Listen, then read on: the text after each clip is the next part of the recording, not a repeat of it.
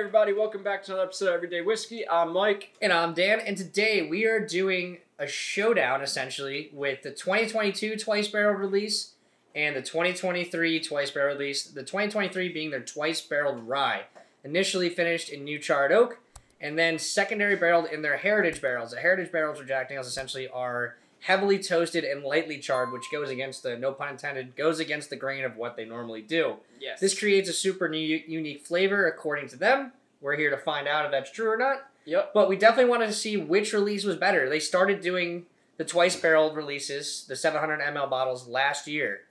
And we want to see if they got it right the first time or if this is the better release. Yep. This being the American single malt finished in sherry cask. This is just finished twice in oak. And before any of you keyboard commandos get a little trigger happy down in the comments, we are not comparing them to one another.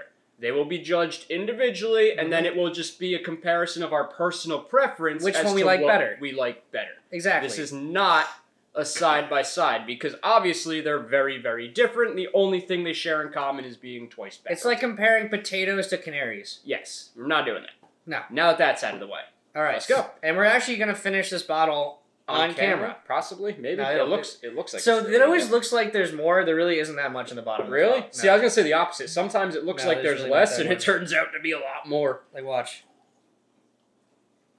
Oh, That's might be all you got perfect. left. It's actually going to be perfect. Where is it? There it is. There you go. Awesome. That's Perfect. it. So, yeah, yeet.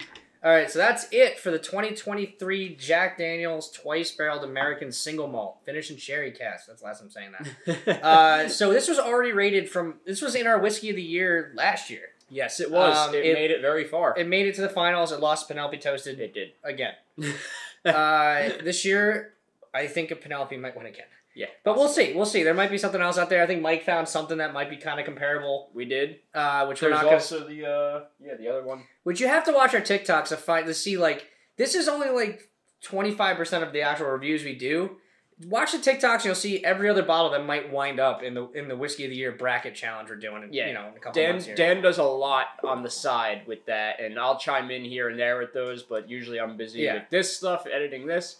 But again, there's a lot of bottles that we might not feature on here, or we haven't gotten to featuring on here yet. It takes a while. That we'll put up on the Rapid Whiskey reviews. But this was a 9.1. It was rated a 9.1. I did it again this year, rated it again this year. It was a 9.1, so we're sticking with it. Let's go. Cheers. It hasn't really changed much. No, it's my favorite nose out of any of the releases. Yes, and it's hot enough where, like, it's not oxidizing. No, it's 102. It's not oxidizing too much, despite 106.6. Despite it being so low.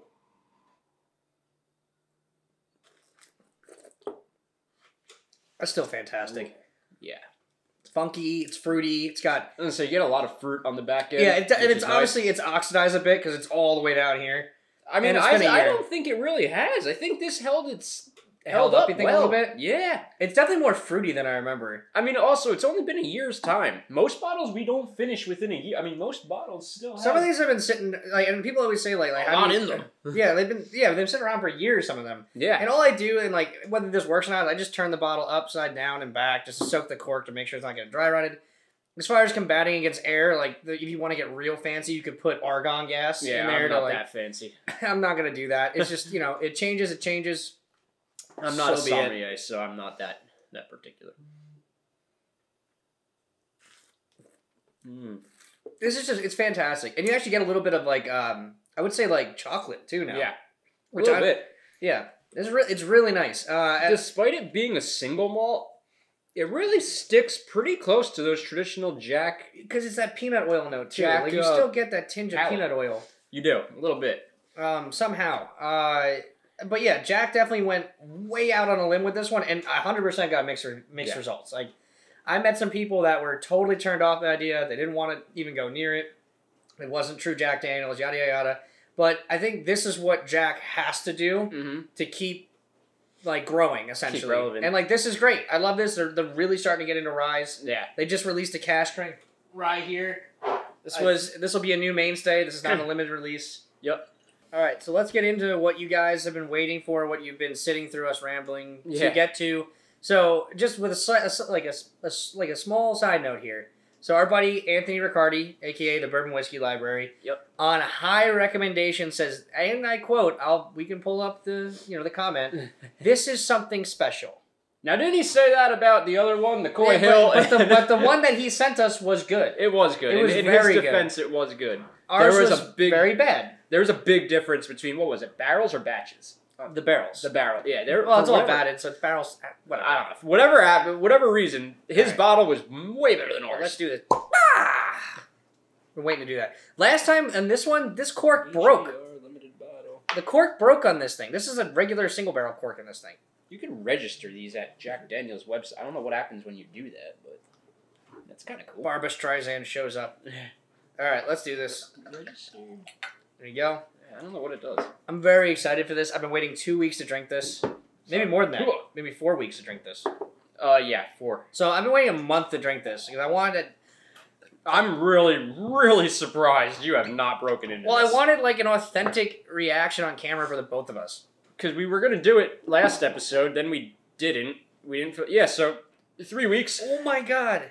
Nose is good. Oh my god. Ooh. Ooh. Ooh. Dude, that's nuts. It's maple syrup. It's just maple Yeah, syrup. that smells just like... Dude, that's a That's little sweet. Rio. There's a little Rio there. It is. Oh, man, I'm getting excited for this one. How does that work? It's just oak. It's the If charring. you It's the char- if you take short, deep sniffs, you get the oak. But, like... It's almost like the toasted, the Penelope toasted too. Yeah, These aren't finished in toasted barrels, but Hmm. that smells fantastic. And just so, if you hear us say that's a Rio, that's our barometer for best whiskey. Yeah. Like that Penelope right now Rio. is the best whiskey you could get this year is Penelope Rio so far. I really hope the palate holds up to this. This is a freaking 9.8 nose. Yeah. This is fantastic. All This right, smells cheers. Let's great. get into this.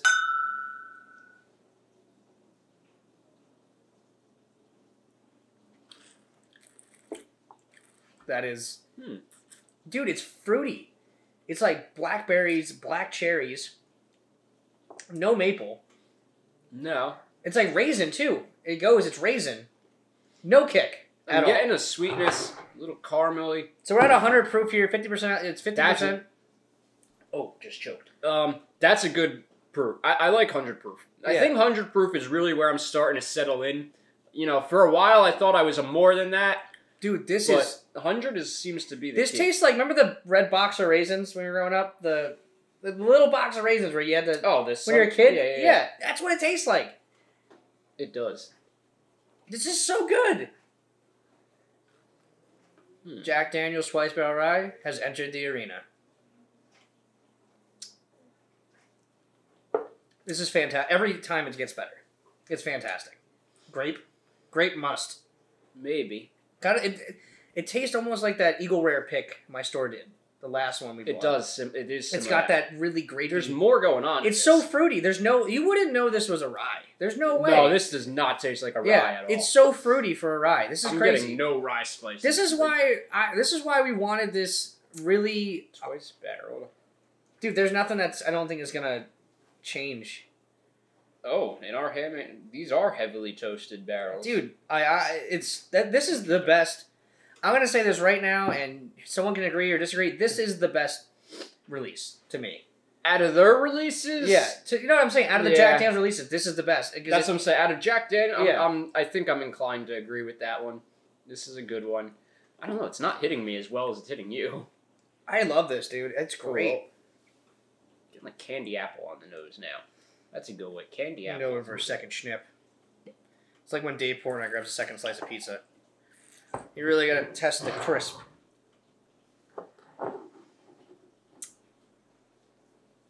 Dude, I don't know how you're not getting what I'm getting. I think I'm getting the raisiny part, like the dried fruit. I know. I'm just saying that I think this is fantastic. It's good. It's not knocking my socks off like it is with you. I could be compromised. I've been a little stuffy lately. Yeah, I don't know, man. I just like. I don't. This is not what I was expecting. That's why I'm thinking rye. I'm thinking like the barrel proof. Well, rye. that's what's really throwing me for a loop. I'm trying to find rye notes in this, and I can't. There's not one. Like I think maybe if you want to stretch and say you get like this small anise note at the back end of the little palate, bit, but that's it. There's no traditional, which is weird. But I think I'm welcomed by it. No, that's awesome because like it just kind of goes in suit with these releases. Like these are Yeah. like don't taste like they're supposed to. No. Like, this didn't give me very much single malt vibes compared to other single malts that I've had. Yeah, I don't know, man. Like, I think this is killer. I really do. It's good. Like I said, it's better than this.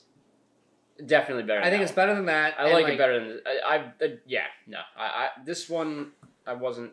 I didn't not like it. Like I said, we gave it a 9.1, but it just... This one's better, I think. Yeah, so if we're going like, this is 9.1, we'll do our scores. Well, we gotta average it. We'll average it out. Like,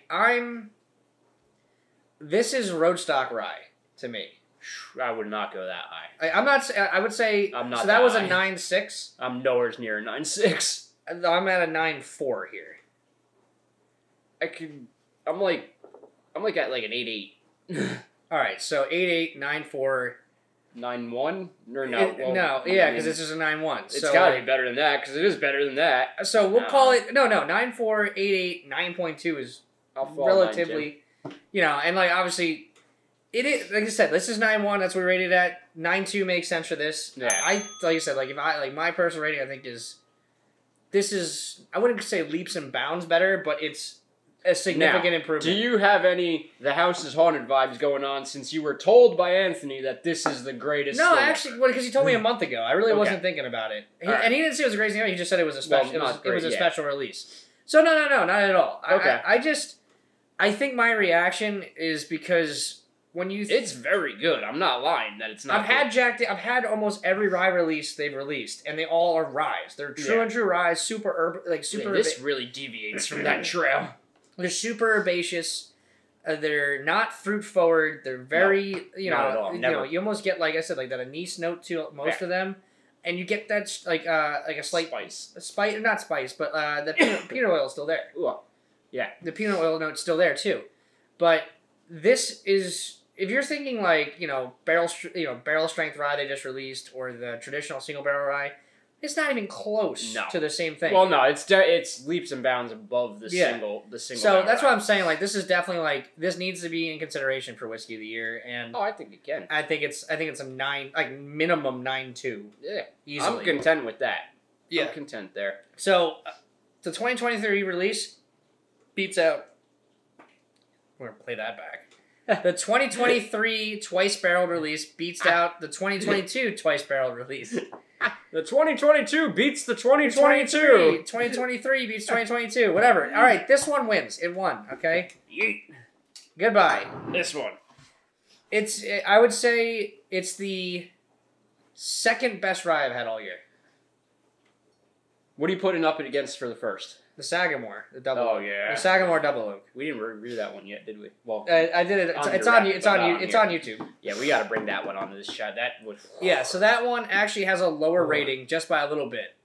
But Mike, when he tried it, if we had done that on the channel and aggregated it, you could flip our reactions right now and pretty much get what we got. So that bottle pretty much stacks up against this. But right now, and like Mike's gonna trim a lot of the fat of this episode. There's no lot of rambling. I might. It's been cohesive. It's been relatively cohesive, but this is really, as Anthony said, it's special. Yeah, and it definitely I think is. Again, I think this release is going to be massively divisive. I think. Well, yeah, we just proved it. Yeah, because I'm absolutely, my socks are blown off. Socks have made holes in the roof. Yeah, and Mike's just like, yeah, this is good. So an 8.8's solid. Like, no, not very good. If anyone wants to see our scoring, like, just so you know, if it's 6.9 or less, it means we really don't like it. Yeah. And we don't have the heart to say this is trash. 7.1 to 7.9 means, yeah, this is great. It's solid. We like this a lot. And obviously, C's get degrees, baby. Yeah, exactly. C's get degrees.